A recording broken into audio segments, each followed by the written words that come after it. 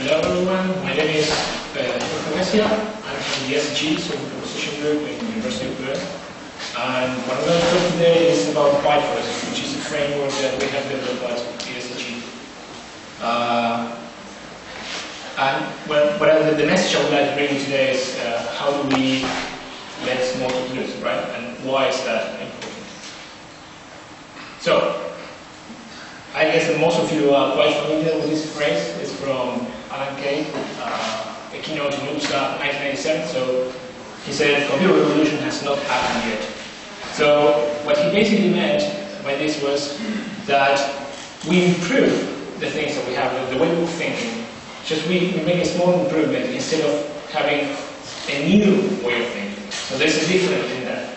So we just use computers as a way of improving what we have, instead of using computers as having a new way of thinking. So if we apply that idea to object orientation, right, and the state that we are in right now with a Smalltalk as an example of object orientation, and particularly we take the dynamic feature, so we are really proud, we have this beautiful language which is Smalltalk, and we are really proud it's dynamic, and we laugh of the other languages, but not that dynamic. And the problem is that we still are not that dynamic, because in our minds we didn't do the switch completely. We are still going back to the source code to do stuff. And I'm going to show you examples of how we do it constantly. So this is how computer revolution has not happened for us, right? It's a big deal. It's like we think we are dynamic, but sometimes we have to escape from it. We have to find out why. So let's take an example, debugging, right? So we have source code, right? And we can somehow run the source code, and then we get a beautiful debug. Everybody knows this, right? It's kind of a standard. Good. And so we're here in debug, we're analyzing things, we're reading code there. And at a certain point, we realize that there is an instance variable that is changing, right? And we do not know why, we have no idea. So what do we do? So we want to know why, who, and how it's changing. What do we do? Sorry? Breakpoint. That's right. So we go back to the source code, place breakpoints there, or here, right? It's there. In I don't know how many places. So if you take an example, the PC counter in compile method, it's in 250 different places. And it's 65 times being accessed or changed.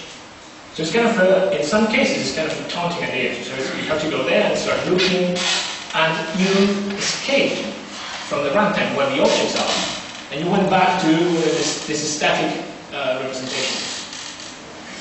Why? So if we have all the cool stuff there, why do we have to do that? So that's the problem that we face every day. We have a highly dynamic system, a really cool language, but we are still thinking in a static way in some cases, right? So we have all this cool stuff here, but we do not use it to its utmost extent. Okay? So we need to do that, to bring everything up front. That's the idea. So let me show you another quick example, profiling. So basically we do the same, right? We have source code, we run it, we somehow instrument generally the source code, we run it, and then we get some kind of report. This is an extract from message type. Most of you know it. And the problem with this is that the information that we get here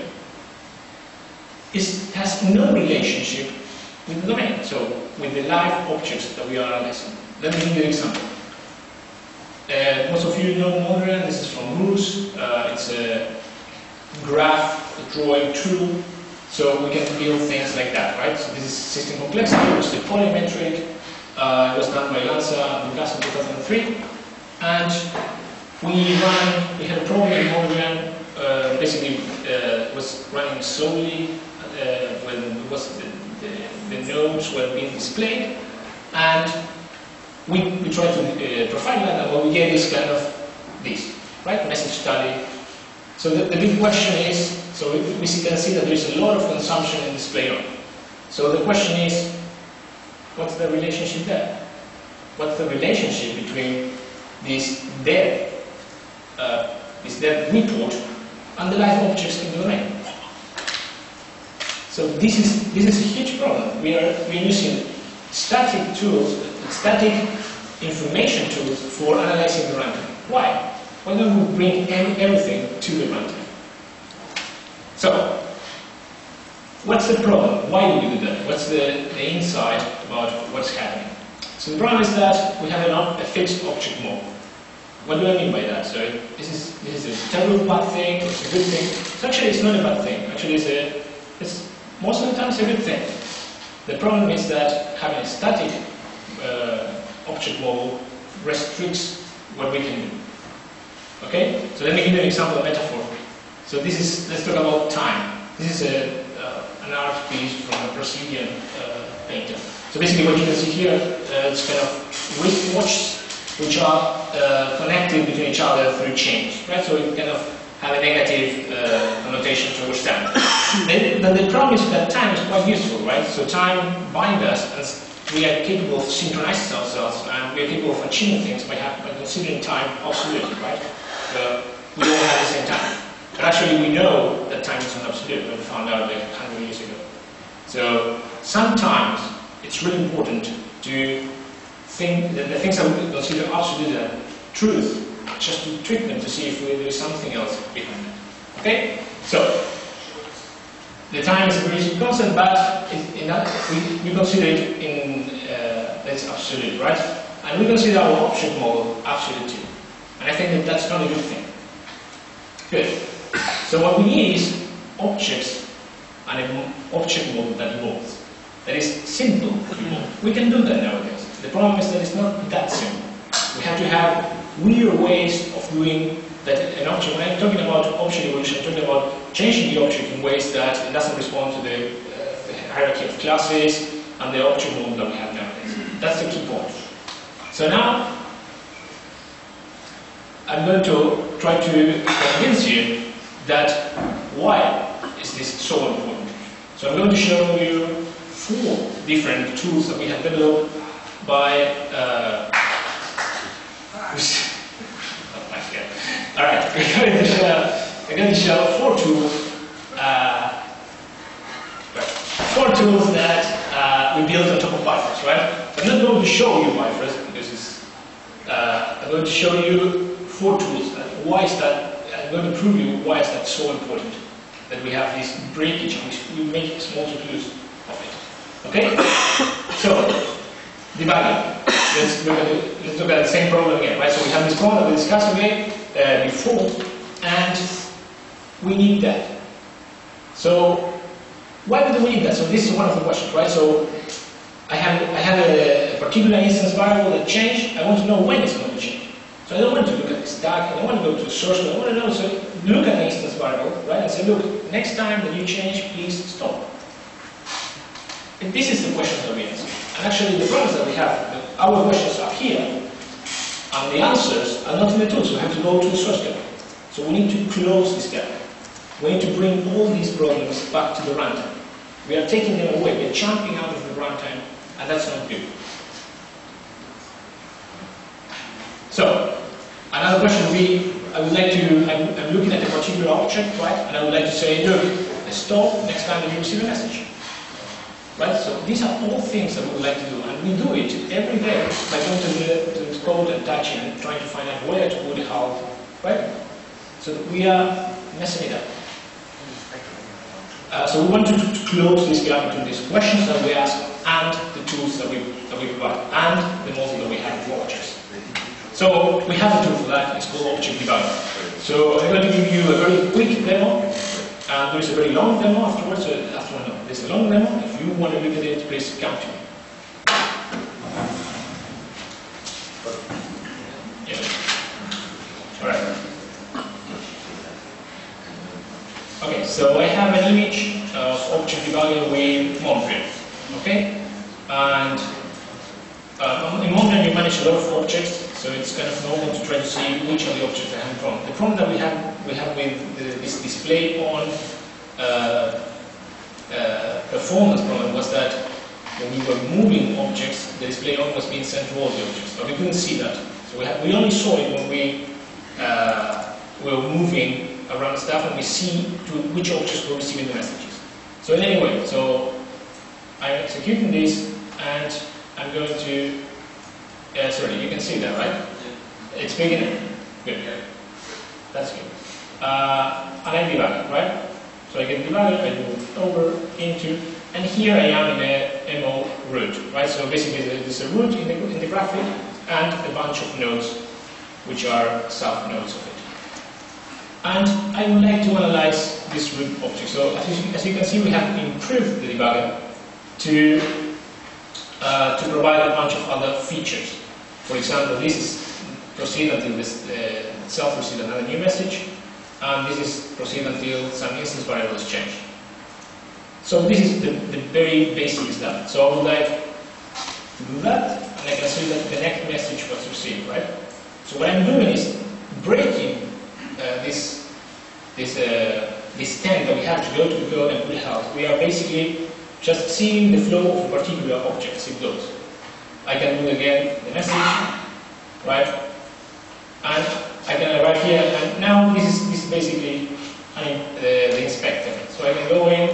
Maybe I want to look at. Do you see here? There are sub-nodes, right? So these are sub-nodes of the root. I can open it. I grab one of them, and we also modify the inspector so we can, for example, one of the instance variables is nodes of the node. I can do right button, halt next time. This particular state was accessed, right? So I do that, I leave this guy over here, and I proceed. So now we have an MO node. It's a particular node which happens to be the same node. Okay? So what we basically have is a different way, completely different way. So everything is done at random. Okay? Because we have an evolvable model of objects, right? So we can break all these dependencies. I have to go and touch this class. No, I have to touch this object. Okay? Good.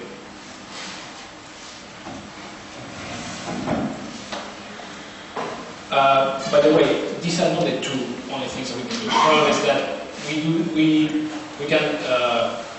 we can adapt also. So we have another features that, for instance, I want to stop next time that this object receives a message from an object from another package.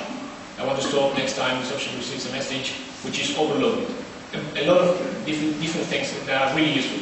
The problem is that up to now we are modifying the current debugger, and we have certain limitations for that. The cool idea now would be to think what would look the next future, so the future debugger, because debuggers have been kind of the same for 30 years, right?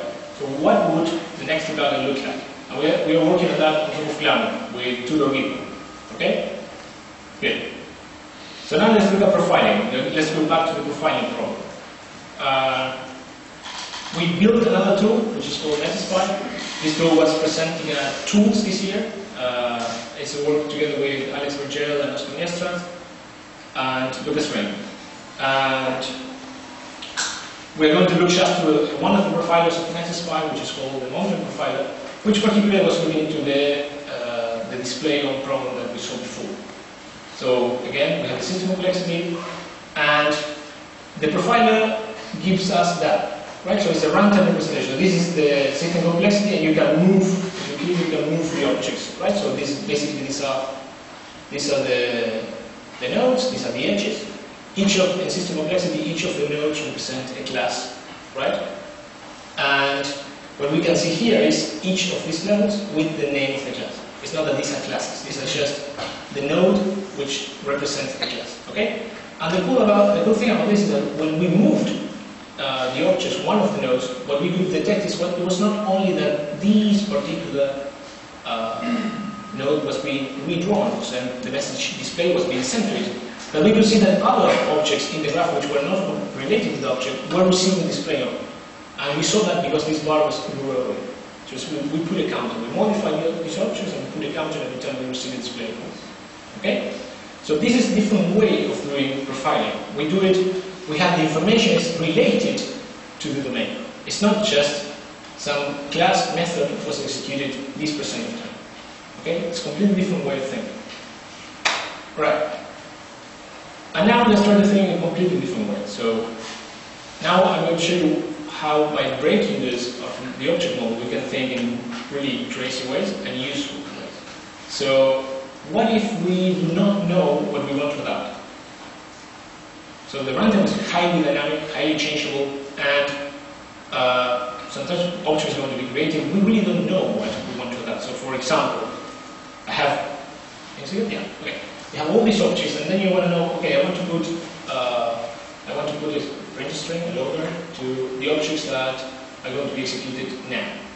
How do I do that? Right? So which of the objects? Should I adapt this guy? Is going to be executed or not? We do not know. We do not know which of the objects is going to be executed next. Okay? So for that we create a new tool, which is a new concept of doing adaptation or object evolution, which is called Prisma.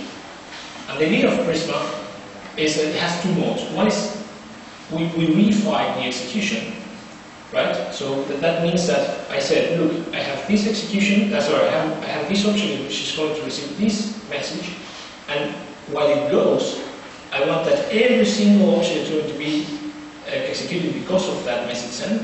I want to kind of have a wormhole, right? I'm going to go through it, and all these adaptations, this object evolution is going to be applied to each and every one of the objects that happen to be executed.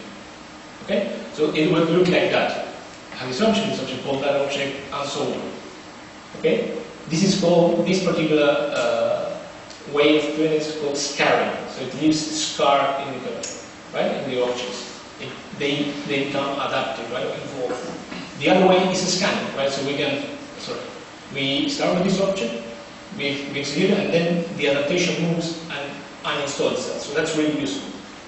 Right? So boom, boom, boom, boom. Right? So it moves around the code, which is really useful. Let's try to see an example.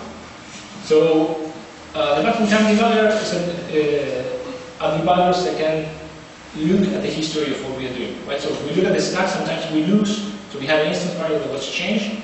There's a variable there, but we do not know when it was changed. We look at the stack, and we do not see that, right? Because it's our stack. This is particularly work related to, maybe you are familiar with that, was presented in ESUG in 2007. It's from Object Flow Debugger from Al-Nihad, right? He built something more powerful, which is an Object Flow Debugger, which has button time debugger and flow analysis at the same time, which is really powerful. And basically, button time debugger is we keep the history of the instance variables of a particular object. Okay? The problem with the button time debugger is that admin had to do it in the VM because adapting the whole image was highly expensive. So this was a terribly expensive thing. So what he had to do is to go and modify the VM to make it feasible. What we have done is just to concentrate and do this wormhole thing, which adapts part of it, and it moves. So the impact is not that important. It's not that negative. And basically this is an example. So we have a person and an instance variable name. So the first time we create the person, there is an init. So this is the history, right? So first this one, then we write do. We have field write to do, and then we have another field write in 3 different times, right? And then we can go, we can analyze the history of this. Yeah. Thank you. All right. And last but not least, we have also evolution. So far we have talked about evolution of behavior, right? We change the behavior of objects. But we also have structural evolution. And I'm going to go fast here because this is called talents, and it's going to be presented in half an hour in the EWSD. So it's kind of nice. So basically talents are traits for objects. Okay? So it's that simple. And the idea is that we are going to present this, and it's the work of me, Tudor, Oscar, Fabrizio, and Lucas. And they are dynamic and composable units of reuse. And let's take an example very simply.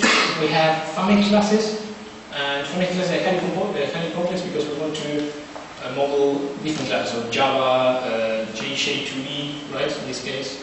Sorry, in the next example. J2E classes, we have different implementations for all the same methods, right? This test class, and so sometimes we're going to have an explosion of classes. So what we would like to do is to have just one single class, adapt instances and create a completely different model with specific manipulation of particular methods. And then we use that model and we don't need it anymore theoretically. That's simple. So we basically have a talent which implements this one. This is only one message. So we have the interaction of each test class, which just delegated to the talent, which is kind of a trait for objects. Okay? If you want to know more, just drop by the workshop. So we have operators like in traits, alias, exclusion, and opposition, and we can do flattening and scoping. Alright, so we have an execution-friendly object model. And this is called Bifröst. So with all these tools were made on top of Bifröst. And Bifröst philosophy is really simple. So we organize the meta level, okay? And we have explicit meta objects. So it's just that. We have an object, we apply a meta object, and the meta object defines the evolution of it, how this object should evolve. And these meta objects are shareable. So you can use it in other objects. So you have a verification of the adaptation. So you have a meta object, right? And you adapt it, and then you get an evolved meta object. It's that simple. These meta objects can be composed, and you can build really big things. All the tools that we have seen are built on top of this very simple concept. And this is just one example of code. It's not so the hard next message is done just with this line of code. We say that object. We say when a message is sent, do something. Okay? We remove the adaptation and we signal the out. That's all. So we did Smalltalk tools, and particularly by doing that, we were able to quickly implement all these different tools. Some of these you have not seen, and we have the time, but you can go and access them in our web page. Something that I have to forget is that all these images are being built. You can grab them from the ESUG Jenkins server, and they work out of the box on any file. So that two versions are stable and unstable, you can grab them and use them right away. And if you have any questions or you want to see the full demos, just please drop by and I would like to discuss with you and try to find out how I can help people with this tool to think differently and have new and cool tools in the system. Okay? So, thank you very much.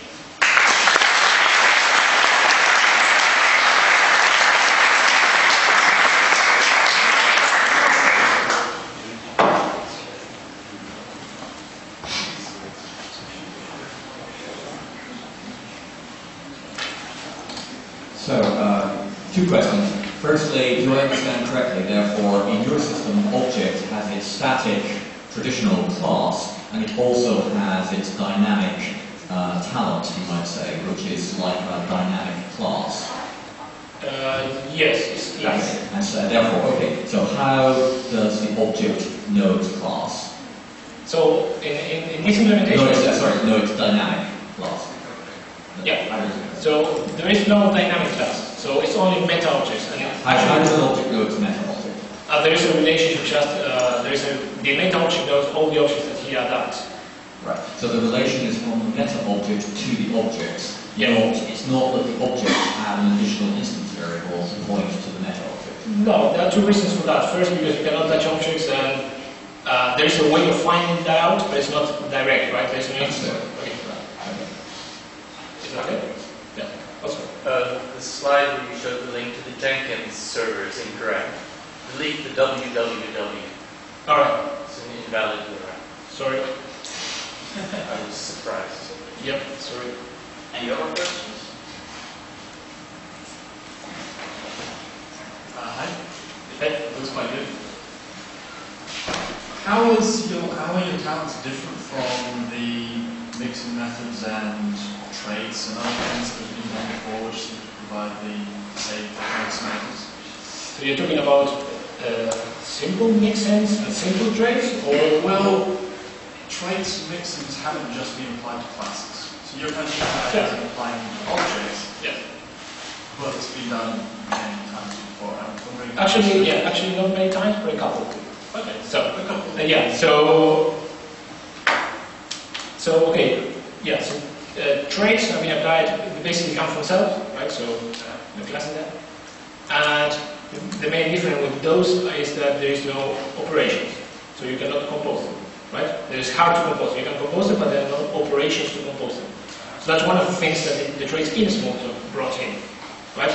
And then the mixins, the problem with mixins is that they apply linearly, right? So you have the hierarchy and you apply the mixins in the hierarchy. That's one thing. And then the mixins have to be applied one by one, traditional mixins. That's another thing that the traits in Smalltalk brought in. Okay? Now we have all these new languages like Ruby, which have mixins and have, instead of mixins, they're called modules, which you can apply to objects. But the difference is that they have a predefined object model, right? So you have the classes, so you have your object, the class with the hierarchy, and then the eigenclass hierarchy, right? Alright, so you have a fixed way of applying them. There are some things that you cannot do, for example, the remotion. I didn't talk about the operations here, but there is, you cannot remove some method that's not there. You apply a model and you want to remove, it has to be there, a model, right? So there are some details.